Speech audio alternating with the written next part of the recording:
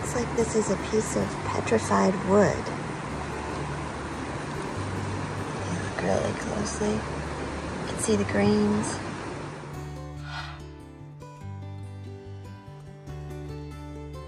Sounds like that spring is still running. This one doesn't have a name. Can you hear it?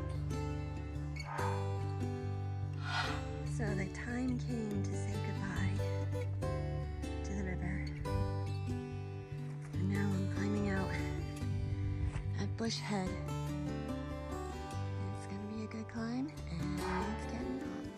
So I've been trying to work out this piece right here to get around this pour-off and up just above it on this ledge. And this little climb right here, going up right here, looks fairly doable. I might have to take my pack off and come up the slope again. I just wasn't sure if that's what it was, and thought maybe I had to go around this thing. So I checked my map, back up, and lo and behold, there's a cairn right here, which is confirmation that this is the way. So I made it up, and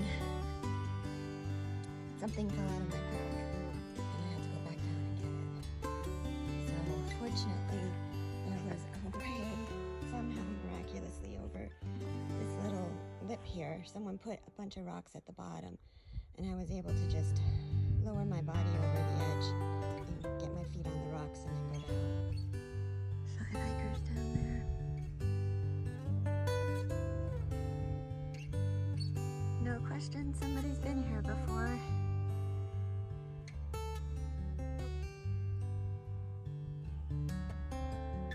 See that cairn way up there? Means I'm going the right way.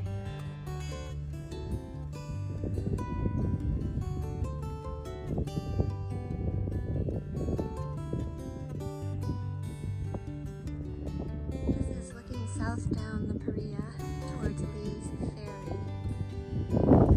It's the key that starts to open up.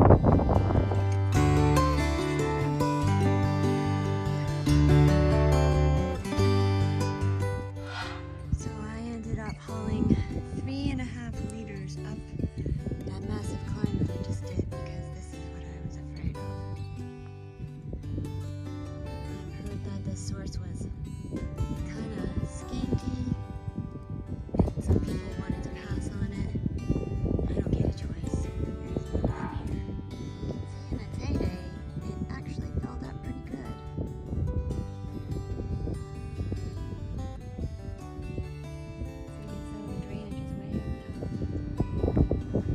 No water, no homestead.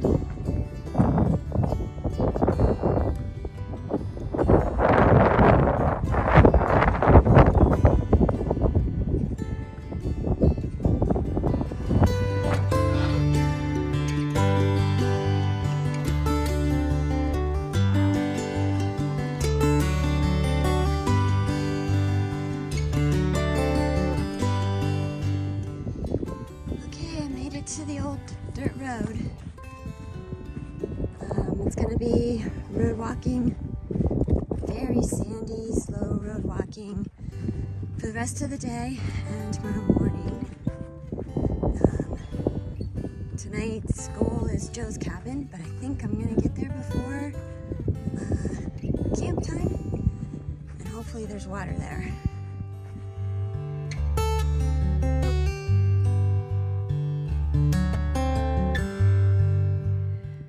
Well, I normally like to run hotter than colder, but considering my water sources are questionable because it's such a dry year, I'm pretty happy with this cloud cover.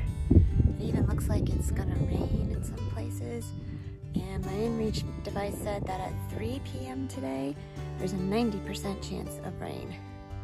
So I'm glad I'm not in Buckskin Gulch or the Paria River. I don't think the accumulation is going to be much, but that would certainly work up my anxieties. And this is good hiking weather. Gotta have a second layer on.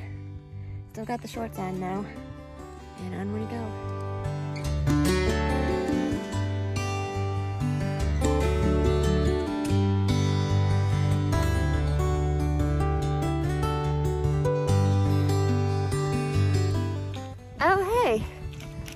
haven't been filming much because it's cold again, and this trudgery of sand road is really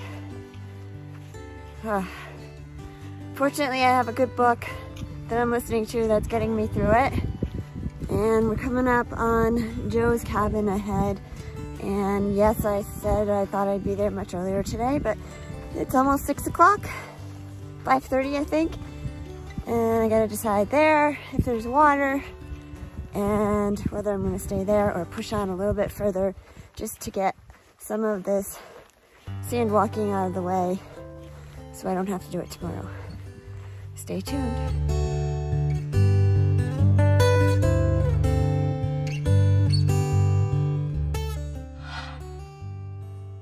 So I'm at what is called Joe's cabin now, and there's supposed to be water here.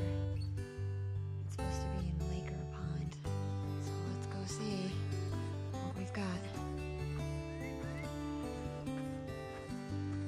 And it's not looking good, and we strike out again, but no worries. Prepared for this. I have enough water to get me through. Unfortunately, the weather was very cold, so I haven't been drinking much. These rocks are beautiful, and I've had enough until I get to a water cache that I had placed for me tomorrow morning. So we're good.